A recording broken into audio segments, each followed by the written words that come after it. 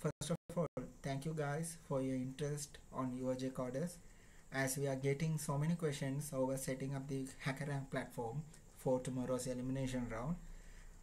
Use this short screencast to set up the platforms and get ready for the competition. So the first step you have to do is, so guys, I hope you all received the email addresses. So if someone registered and not received the email addresses, please contact us via our Facebook page.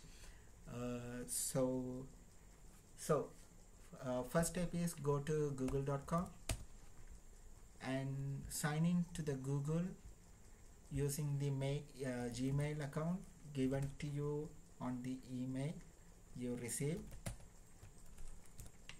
So this is as usual, you have to log in.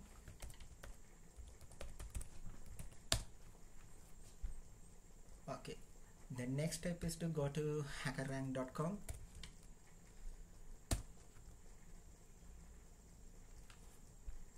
On hackerrank.com, click login, and here you don't manually set up anything, just click on the Google logo.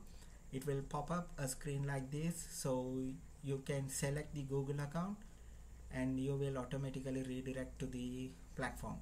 So the only setup you have to do manually is setting up your group name. Click on this icon and go to settings. On here, replace this default name with your team's name. Use underscores, spaces are not allowed, I think, and as here mentioned, only 2 times you can change the username, so be careful while you are changing your user's name. And to give you all hint on how the competition will be, navigate to domains/algorithms.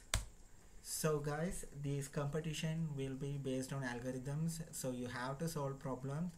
So keep practicing these questions and don't think the competition will be easy, because there are more than 200 teams have registered, so the competition will be tough, especially the elimination rounds tomorrow. So try out the medium questions.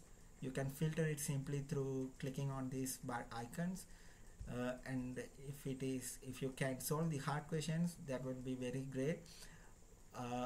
We are not telling you that the questions will be coming from these questions, but the questions will be relevant to this, so get used to it. And another bonus for you guys is there is no any language constraints, so whichever the language you are comfortable with, you can solve the problems using that languages. So simply you can change the languages here. So if you are good at Python, you can solve using Python. You are good at Java, you can go with Java or C#, whatever the language. Make sure to change the language and get this advantage to yourself.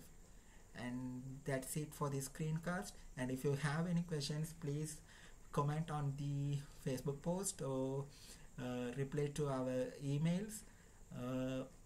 And for instant notifications and followbacks, please follow our Facebook pages or Twitter page, so it will be more comfortable for you to get the instant notifications what's happening in the competition.